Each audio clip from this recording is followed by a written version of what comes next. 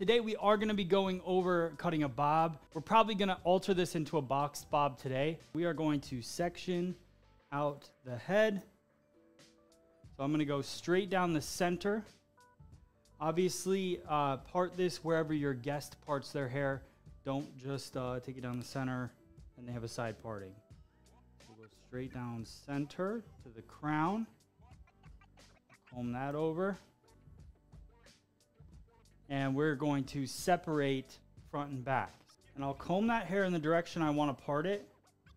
And then I'll go from that high point down to the hairline right here behind the ear.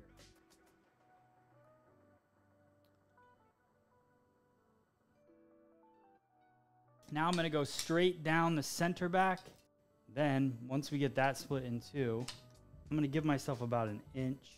You don't want to take too much hair for your first section, but I don't really need to. Like some people take like 1/4 of an inch and start there. I really don't think you need to, because the elevation is going to happen within itself. And I'll explain that in a second. For a balanced bob, I like to work both sides at the same time. So I'll go one side, then right to the other side, just to make sure that I continue that balanced shape. I'm going to base everything off of this guideline here. So this line I have, that's what I'm going to base the entire haircut off of. Here, my eyes are level. Bring the scissor in and start my cut. Little backhand. Eyes are still level. When we're working with the head shape right here is curved. So 90 degrees straight out from this point is here. So anything above that's layering. And I don't really want to layer the bottom. So that's why I cut all of this hair, this whole 1.5 inches. I cut it right straight flat on the base. And that's going to give me almost my 45-degree angle in a way. Because 90 would be here, 45 is half of that, 0 is below that, right? So I'm cutting it down there, but the angle at which I hold it out from the head still has a nice graduation feel to it. As I move up the head shape, I'm going to go lighter on my section. So I won't go 1.5 inches. I'll go about 1/4 of an inch. You should be able to see through that section. See how I can see underneath it? Should be able to see through it. Now I'm going to do the same thing on the other side. Now I'm going to take a little bit of a previously cut section. Just heard a loud bang, and I'm the only one here. And it's creepy because we're in the woods. So if somebody comes in here and kidnaps me, let me know. Or let someone know. Don't let me know. I'll know. All right, so underneath here is my guideline. So I'm going to bring that back to me. Now, I want to cut this as a balanced shape. So I need to make sure, and I want it to be nice and light. So I'm going to comb up in the air. And then that's where I'm going to cut it. So check your elevation here. And then I'm going to work my way across. We'll start to get that little forward progression in our A-line feel because of the over direction back to me. And I like cutting horizontally because it really focuses in on the shape part of it, the horizontal shape. But the challenge is that you gotta stay consistent in that vertical, which you barely have any of it in your hand. The guide is right there, right? So if that's my guideline there, that's where I'm gonna cut it, is right there. Now, as I start working with this elevation, I might even go in and just point cut this line so it's not so blunt, because a point cut line is a lot softer. So this shape here is quite strong horizontally. Now, because we're going to push a little weight to the front, I want to start going from this horizontal line, or the slight diagonal forward line, to more of a vertical line as I work towards the ear. We're going to go pie shape sectioning up to that hairline moment where we were at the beginning.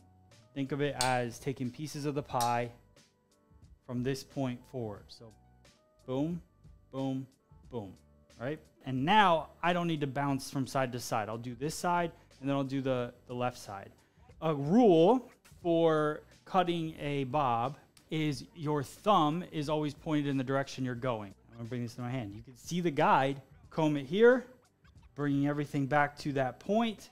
I can see my previous line in the haircut, we're going to have this be a little more textured, so I'm going to point cut my line. This top point is the most crucial part because you could get done with the bob and have a heavy shelf sitting on the top of the haircut. And I don't want that.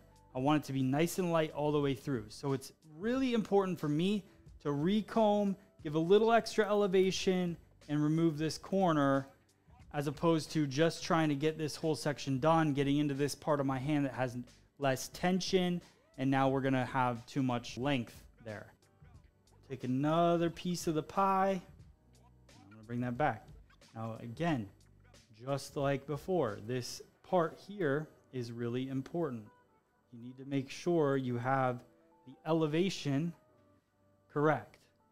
If it's not high enough, you will get a heavy shape in your haircut. I don't come all the way back. I'm just coming straight back off the head. So I use the side of the head as a guideline, and I bring everything straight back in a line to that. So I want to bring everything to that point. If it's too low, you got to think this is 90, right? So anything below this point is going to be a shelf. This is 0 degrees because this is 90 coming out. So now I need to get it up above that 90-degree point just to ensure that I won't have any weight line in the back.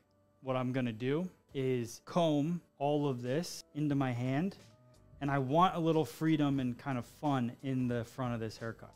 So I'll comb this all up into my hand. I can see a little guideline right there. In there. Just kind of have some fun with it, point cut into it. And then when I drop that down, now it's connected, but we play with the layers that we already had and also push that extra weight to the front, but have a little bit of connection into it. Okay, I'll do the same thing on the other side.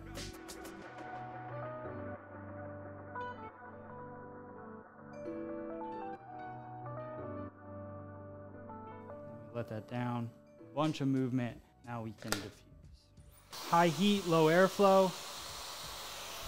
All right, so there's only literally one step left to finish this lovely lady. It's a cool shape though, right? So now I don't want to remove too much of these tails because it's kind of what makes the haircut, but I don't want them to be that long. There we go. See how that just kind of changes that a little bit?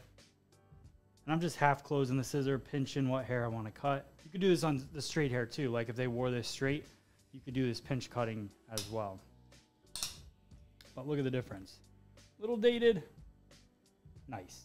You get that strong base from the horizontal cutting, and then that kind of free flow, textured cut around the rest of it. What do we think?